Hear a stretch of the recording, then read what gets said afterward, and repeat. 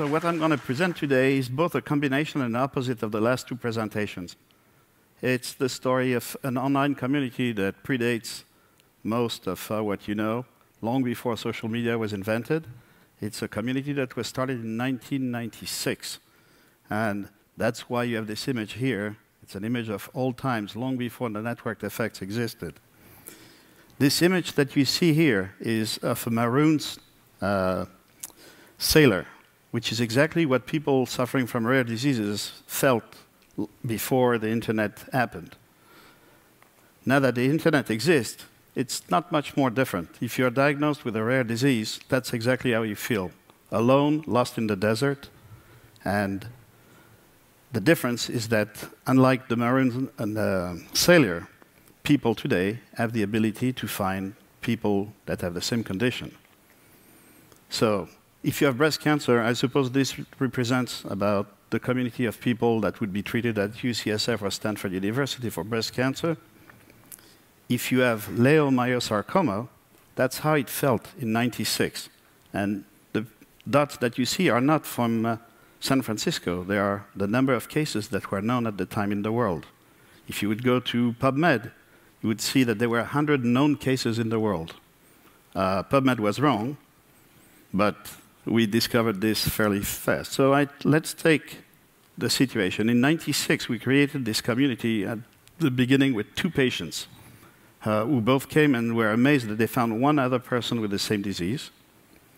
Both came from cities that were with a population of over 500,000 people, and their doctors said they had never seen another patient with that disease.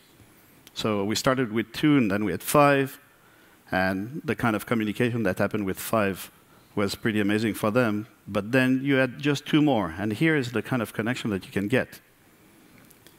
And those 7 people together helped realize that really, if you want to survive cancer, a rare cancer, it is a team effort. The 7 people that are in this community are going to help you find what are the potential treatment and help you decide which one you should go with. Just like people who climb mountains and need the support and the work as a team, otherwise you know what's going to happen to you.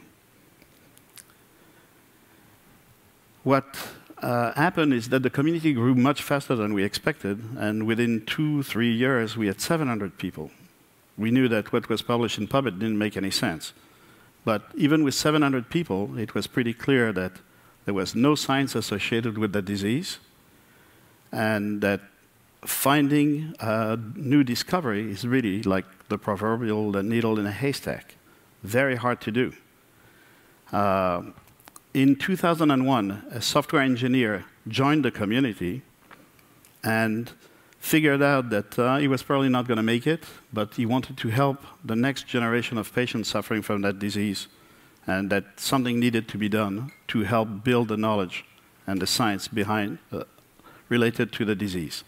So he used PubMed to find the young pathologist that published the most about this rare disease.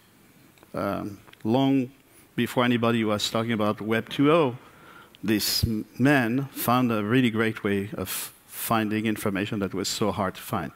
It turned out that the pathologist was a young pathologist at Stanford University. They connected, and the pathologist said, if you want to build science, you all need to do something. You need to help build a centralized tissue bank. So this community of people, 700, decided to do something. They all connected. A couple of people with some legal background helped create legal documents that could be used to be sent to all the hospitals, the pathology departments across the globe where you had one sample of that rare disease.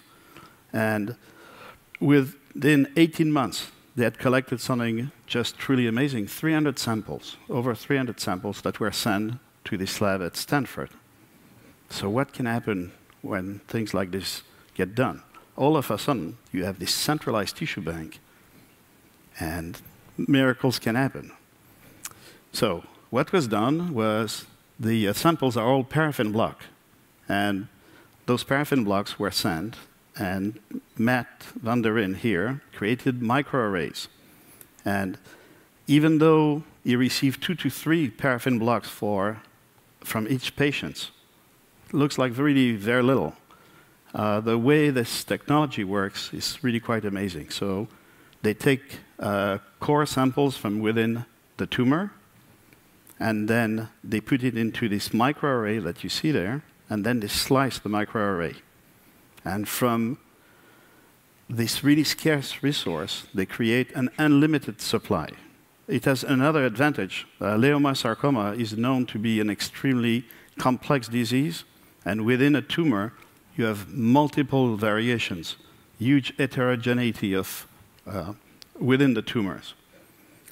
So they did all this work. They ended up having lots of data, and they were faced with a really complex problem: the 2 phases of a tumor-associated macrophage. Macrophages are supposed to be there to eat bad cells, tumors. But some work at Stanford in the lab of Frydman had shown that for at least 2 types of tumors, the tumors had succeeded in reverting the role of the macrophage and transform them into something that helps tumor grow. What Matt found is that there was a subset within the samples that he had that had very high concentration of those macrophages. And because it has been found, the reverse use has been found in 2 types of tumors, doesn't mean that this is going to be the case with leiomyosarcoma. So he was faced with this huge amount of data, and he couldn't figure out what role the macrophages had, because when they collected samples, they did not collect the stories of the patients. So they had to go back and for about 2 years interview either the survivors or the family of the survivors with a whole set of questions to figure out what was the story of the patient for each one of the patients and what their outcomes were. And it turns out that science was advancing pretty fast, and Frydman was discovering that there were 2 things that were happening with those macrophages, intra-tumor macrophages. One is this CFS one that helps activate the macrophage and increase angiogenesis. Tumors cannot grow if they don't have vascular environment where they can derive the food that they need to grow. They also found that there was this ligand called CD47 that gives the instruction to the macrophage to not eat the tumor cell. And those 2 things together provide the result that the tumor progresses really fast. So they developed a monoclonal antibody for the CD47. And by doing so, suddenly the macrophage does not have this information that you should not eat the tumor, and reverse to its normal role. That's exactly what happened with the leiomyosarcoma tumors, and we have now learned a bit more. So here is a sample of what they did first with Petri dishes and then with mouse. What you see there is at the top, the green cells are leiomyosarcoma cells, the reds are macrophages, and then the bottom part, you don't have, it's the same environment without the antibody. And as you can see, many more leiomyosarcoma cells are there. I wanted to show, because showing really helps.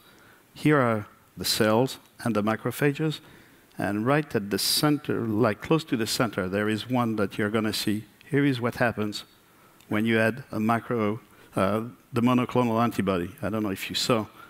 The macrophage just went and ate a cell.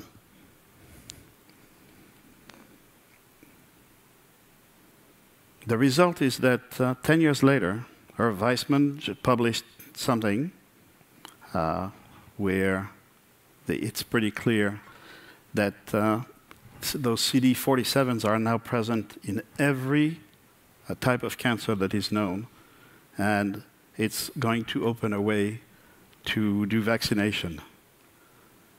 More importantly, next year will be the first clinical trial on humans.